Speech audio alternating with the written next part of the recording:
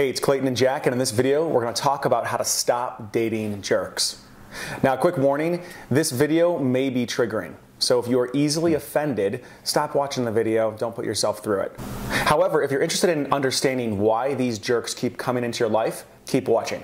So Jack's going to kick us off with the first reason. Let's do it.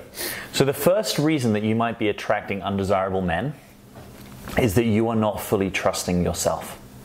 Which is to say that you are getting information, that your intuition is that this guy actually isn't good for you, but for some reason you're not listening to that. For some reason you're listening to your head that's telling you, oh, this guy's going to improve, or maybe one day he'll treat me better, or if only I love him enough, then he'll be more in his heart and generous. And we're here to say, kind of bluntly, stop doing that and slow it down and learn how to actually listen to yourself. Learn how to listen to your higher self, right? The part of you that actually knows what's good for you. And the other piece that may be coming in for you here is that you're trying to fix a man rather than actually love him for who he is and exactly where he is.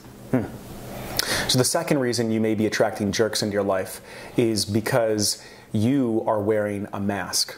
Which means that you're not being completely authentic with who you are. You're not actually owning who you are, owning your vulnerabilities and your weaknesses, but rather you're projecting some type of image out there. I'll give you an example. Some women that I've worked with have this mask of extreme independence, and they are consistently trying to get men to jump through a hoop to be with them.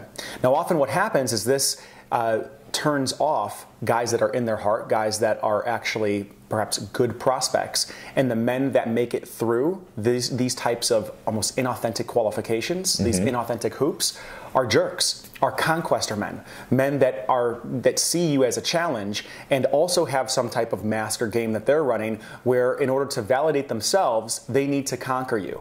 Often what happens then is you end up in a relationship with a guy that's a power struggle and a competition where he's trying to get sex from you and you're trying to get commitment from him, and both of you end up incredibly frustrated and really there's no intimacy.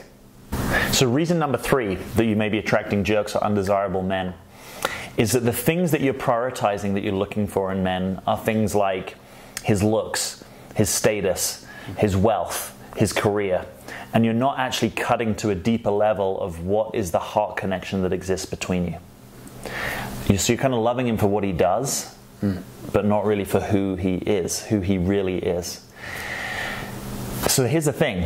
If you're attracting a guy that's not in his heart, he may well end up being a jerk to you, right? Think about it. If someone's not in their heart, right, aka they don't really care, then he can treat you all sorts of different ways.